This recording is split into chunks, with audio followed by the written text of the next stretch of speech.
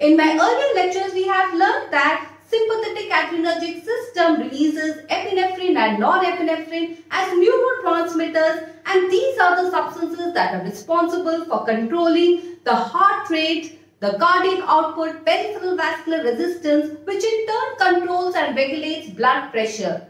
As we can see in this figure, sympatholytic drugs produce the antihypertensive effect by acting at different levels.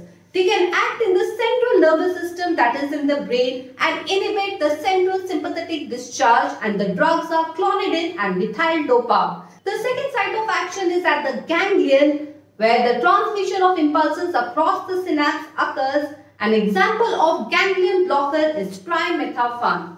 The third site of action is at the adrenergic neurons, where these drugs help in depleting the catecholamines from the adrenergic neurons, and by decreasing the release of catecholamines from the neurons, they decrease the blood pressure. An example of this drug is Reserpine.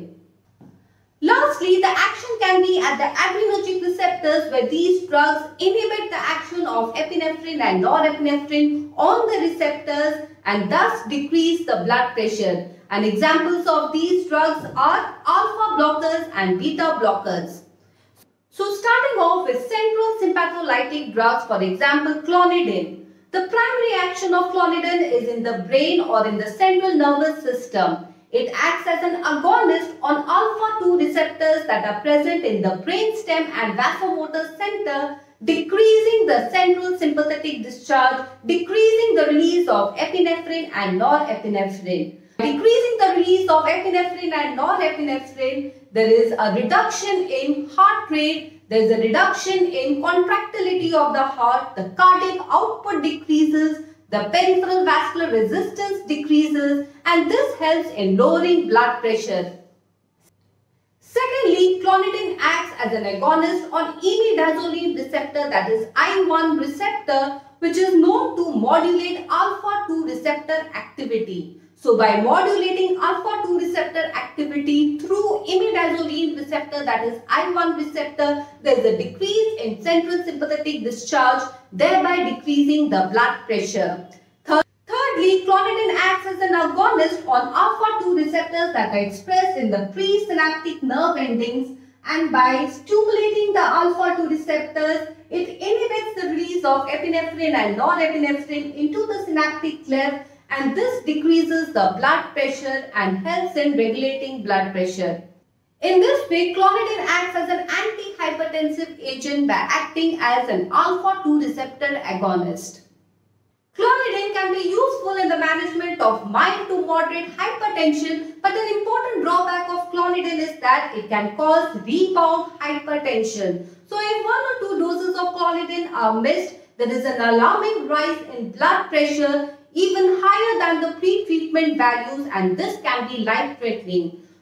So what is the underlying reason for the withdrawal hypertension that is associated with Clonidine? As we can see in this figure, in presence of Clonidine, there is inhibition of central sympathetic discharge, there is inhibition of release of epinephrine and norepinephrine. So when Clonidine is suddenly withdrawn, there is large release of epinephrine and norepinephrine into the circulation, and this causes rise in blood pressure. Also, because of sympathetic blockade caused by Clonidine, there is upregulation or supersensitivity of adrenergic receptors. So more number of adrenergic receptors are available in the nerve endings, and these receptors respond to even small doses of catecholamines and cause an exaggerated response. A sharp rise in blood pressure is caused by small release of catecholamines. So thus sudden withdrawal of Clonidine causes rebound hypertension because of large release of epinephrine and norepinephrine into the circulation and increase in the number of receptors that respond to epinephrine and norepinephrine action. The other adverse effects of Clonidine due to central action are sedation, dizziness, nightmares.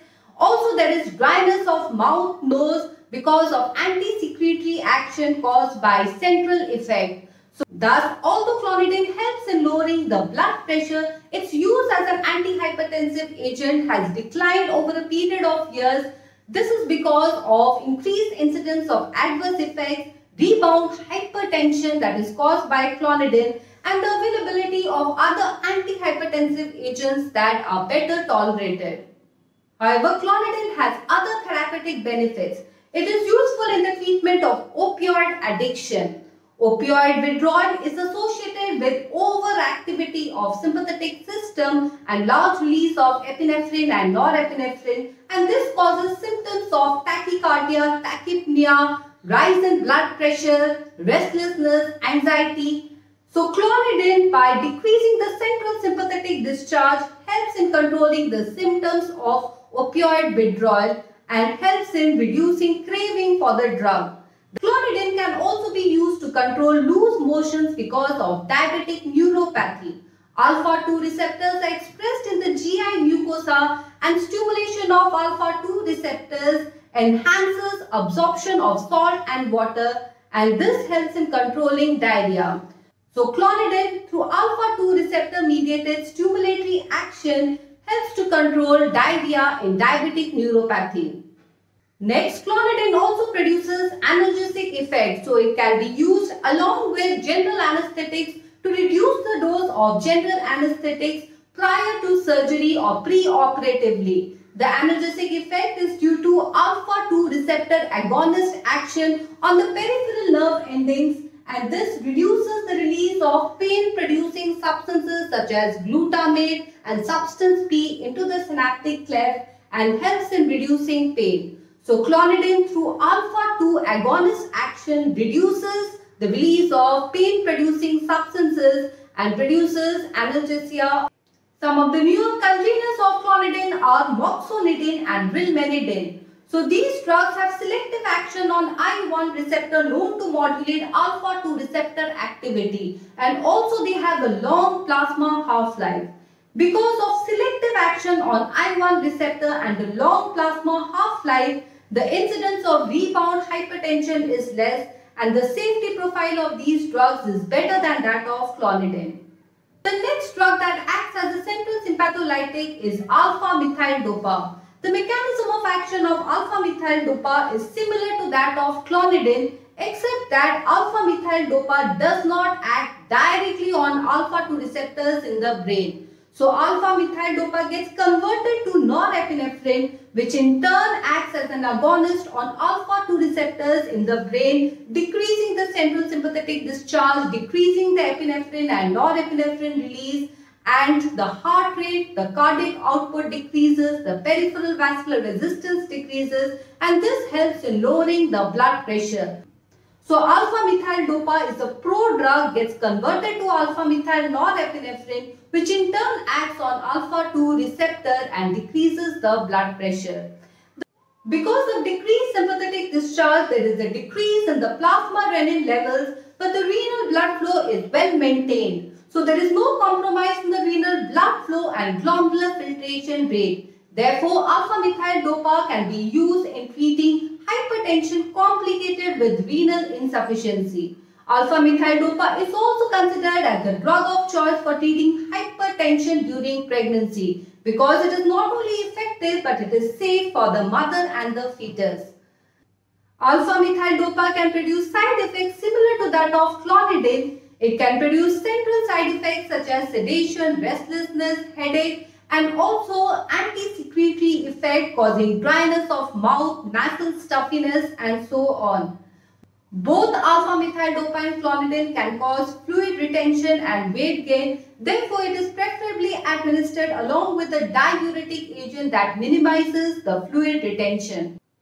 The next drug is a ganglion blocker, for example, trimethophan. Trimethophan inhibits both sympathetic and parasympathetic ganglion. It has a rapid onset of action and a short duration of action. So it can be given intravenously and it produces controlled hypotension during a surgical procedure. Next we move on to the depleters of catecholamine from the peripheral nerve endings, and the drug is Reserpine. So let's see how Reserpine acts. Monoamines such as norepinephrine, epinephrine and dopamine are synthesized and stored in the synaptic vesicles, which in turn are released into the synaptic cleft and acts on the receptors present in the postsynaptic membrane and causes excitation of the postsynaptic cell. Termination of action of these neurotransmitters is produced by uptake of these neurotransmitters into the presynaptic nerve endings, which in turn is stored in the synaptic vesicles with the help of a transporter, and this transporter is known as the vesicular monoamine transporter 2.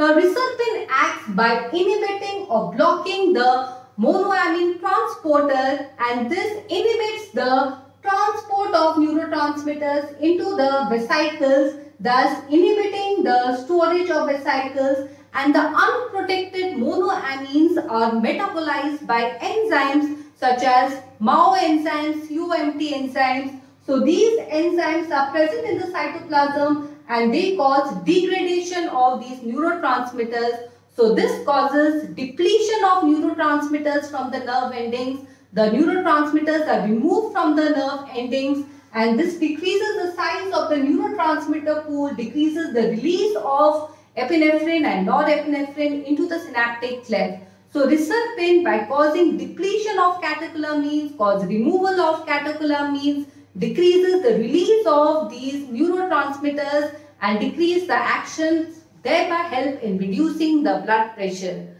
However, Reserpine produces central side effects such as sedation, nightmares, restlessness. It can also cause gastric intolerance because of increased cholinergic activity in the gastric mucosa, causing gastric ulceration, diarrhea, nausea, vomiting, stomach cramps, and therefore Reserpine is not very well tolerated.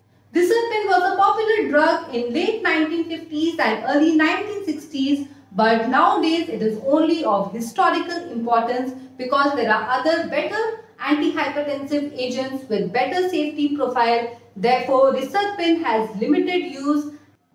So in this session, we have discussed the mechanism of action, uses, adverse effects of central sympatholytic agents, that is Clonidine, Methyldopa, ganglion blocker, that is trimethophan, and Reserpine. Thank you so much for watching.